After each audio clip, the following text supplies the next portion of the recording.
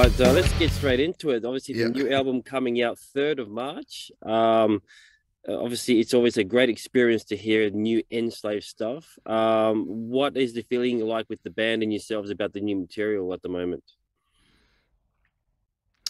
Uh, well, it's kind of like it always is with the new stuff. You're excited about it because it's the freshest for the band, Mm. and at the same time, this is, well, for us at least, it's pretty complex stuff. So we're hard at work rehearsing it uh, at the moment. So yeah, we're really getting back inside of the songs now because the album has been finished for quite a while, um, and then for various reasons it got delayed again. But it didn't really. We had other stuff on our plate, so it didn't really cause any disturbance like in the public view. But the album was finished mixed maybe 10 months ago, actually. Wow. Yeah, it's a long time to wait for an album, I guess. How do you feel about that? Yeah, well, anyway, the business has become like kind of like that regardless, like because you have to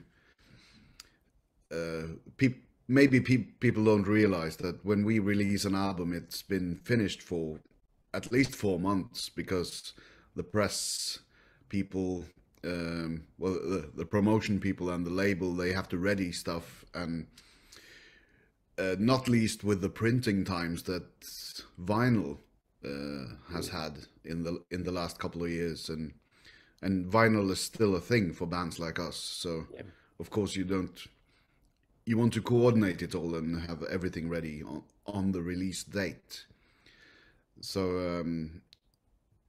so it's not that much longer than what it usually is.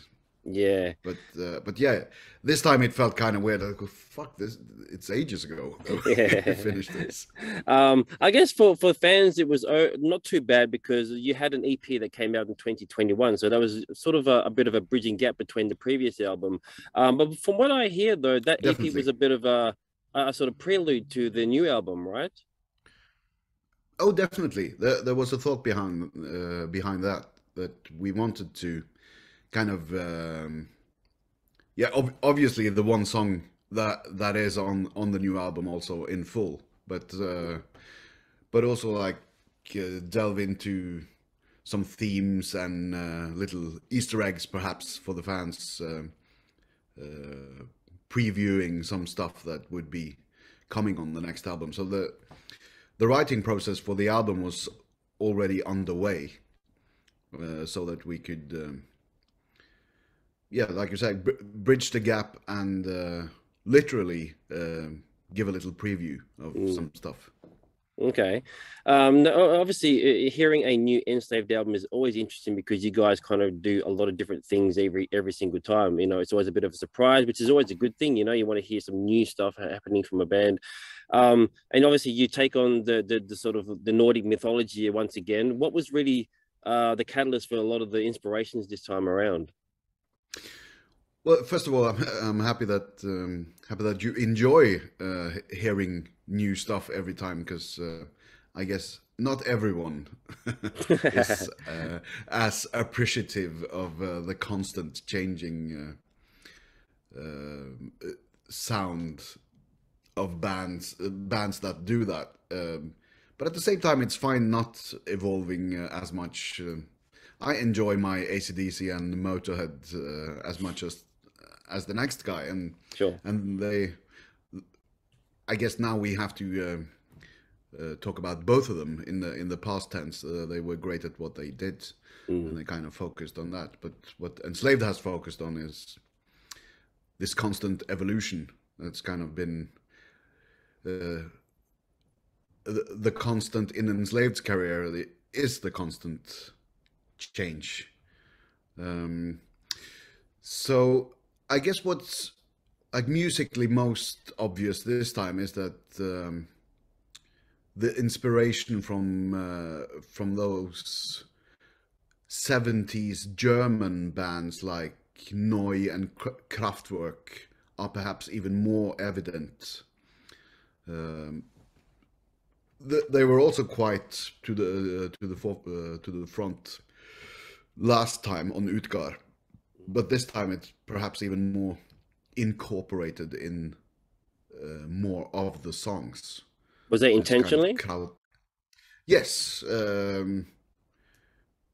I think just the lineup that we have now with so many of us appreciating that kind of music, not only Ivar and Grutle made, and it's Ivar writing the music, so I think he just feels that the whole band is now even more sympathetic to those kind of sounds and musical ideas. So he definitely, well, he does write with the ensemble, the present ensemble in mind. So so intentional in the sense that it kind of opened up for exploring those sounds. And I know he's had a kick out of working with the old analog synthesizer sequencer sounds that also those bands kind of pioneered back in the 70s. And it's a nice, well, I think it works very well with combining those two schools of thought, the 70s influenced electronic German stuff with metal, because they have a lot in common with what can sometimes feel like a robotic feel, or very mechanical, like metal can also be, but still with a human pulse. Sure. Yeah, I mean, you're right. I mean, sometimes it can be quite unhuman, I guess, sometimes, especially with the more sort of precise kind of metal, I guess. And what you guys have really done is really made it more sound organic, I guess, which is really what the intention was behind a lot of your music, sort of in the later part of your career, right? Definitely. And sound-wise, trying to find that, I wouldn't say compromise, but it's a constant search for keeping it organic but still punchy, I guess. Because we don't want to go like as far as many modern metal bands do, where the drums don't really sound like drums anymore. Yeah. For instance, and yeah. So hopefully it still sounds like a band, basically. Yeah, I mean, obviously that's the whole point, is, you know, to play your instruments and create music. What about like the sort of the live aspect? You know, when you transfer these songs to the stage, do you think about, like, when you're writing and recording these songs, about how it actually might sound to a crowd? Not as much. No, I think it's more about, we just create the studio versions of the songs. We don't give it that much thought. We will find a way. It's I think is the kind of the leading thought. So and that of course gets us into trouble every now and then, because we are really trying to avoid what a lot of bands are doing these days, with operating with backing tracks, and Yeah. because then it would be easy in one way, because you would have a lot of those layers and details covered, just playing to a set timeline. But we really want to keep the feeling of the live band, like the live energy of Enslaved. So it's very old school in that way, that we really refuse to go the backing track route. So maybe we're stubborn, but I think for me as a fan, when I go to gigs, I always get a tiny bit of. It could be a brilliant concert, but the moment I realize that there are a lot of stuff on backing tracks, and the basically just how should I say, karaokeing it. Yeah. I get a little bit of a bad taste in my mouth. But at the same time, I totally understand why a lot of bands are doing it, because for a lot of things, you can't really, well, you can't really do what we do, because the music that they've created, it's just not possible to present it in the way that their fans want to hear it. But playing live in the old-fashioned way, like we do. So yes, it's not going to be as perfect as it is on the album. Maybe there's the odd note that's off in the vocal, and someone will flub a part on the guitar or on the drums. Yeah.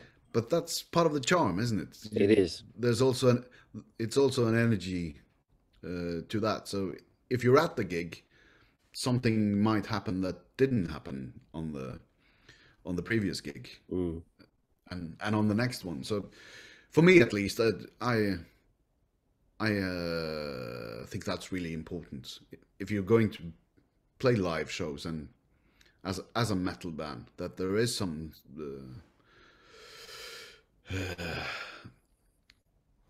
something spontaneous about it, that it's just not pressing play and dancing around. Yeah, no, I totally know what you mean, and it's been a sort of hot topic at the moment with the backing tracks. A lot of bands have been sort of sharing their thoughts on whether they agree with it or not, but I guess technology has sort of allowed a lot of people to kind of not use it as a crutch per se, but certainly make things easier for themselves. Whereas back in the day, you didn't have that option. But I'm sure that if bands did have those options 30, 40, 50 years ago, they probably would have done the same thing. Oh yeah, definitely. It's just that more accessible to people now, and it's cheaper and more stable. Not the least that. Just 15, 20 years ago, it wasn't. The solutions for doing it were either extremely expensive or very unstable, so you couldn't really trust it. Yeah. But the thing with us is that we want to keep the possibility of, like, for instance, one evening, it just doesn't feel right to play that song in that tempo. Maybe we don't gel in the tempo that has been set. So, all right, then it becomes something else that evening, and suddenly someone, like I said, if someone fucks up, you need a couple of bars to kind of pull back in. Yeah. And you if the backing tracks relentlessly go forward, then you have to follow that instead of following the musician. Yeah, exactly. So I'm not. Just to conclude, I'm not slagging people off for using it, because I totally understand why, and there are budgets involved, and for some kinds of music, if you wanted to organically recreate what you did on the album, if that is what you want to do, then you would have to travel with a symphony orchestra, basically. Yeah. So, and that's just not possible. Yeah, exactly. Well, speaking of the live shows, is there any word or talk with you guys as far as coming to Australia? Because it's been a while since we've seen you down here. Yeah, 2018, I think. Something like that, yeah. Was the last tour. Yeah, that was my first trip to Australia, actually, with Solstafir. The tour we did then. It was great fun. It was intense. 4 gigs in 4 days, and all the long flights to get around in your country. Yeah, it's not a small country, that's for sure. You're not well, you're not a country, you're a continent. So, that's true. Well, we haven't. There are no set plans as of yet. No, it probably won't be this year. I can tell you that. So hopefully next year. Yeah, fingers crossed. Because I've seen Enslaved, quite a few times over the years, and really enjoyed your sets. And I do wonder, like, how would you think the new songs will play out to the live stage? Well, as I said, we're busy rehearsing now, and I'm really looking forward to try them out. We have played, well, Caravans, the EP lead track, we have done live quite a bit, and it works really well, Hmm. as far as we see it. And then we premiered the Congelia track we premiered in Denmark just 2 weeks ago, and that worked well. So for all the complexity in the songs, I I hope they will work well. It feels like they are, and they would. They're really fitting to where we are as a band at the moment. So Mm. I think we play them well, No. and Oh, that should be uh, that should make them translate well to the stage as well. And of course, there's an enthusiasm about playing the new songs in the sure. band that also comes across. So yeah, I think they will translate well to the live stage, and they will be different because of the selections of parts that you have to do when we because there are some complexities in the studio recording that you can't bring to the stage since we're doing it like we're doing it, like I said. Yeah. Well, anyway, congratulations on the new album. Well done again, and hopefully, fingers crossed that maybe next year we'll see you down in Australia. So, thanks for your time, man. Really appreciate it. Likewise, great chat.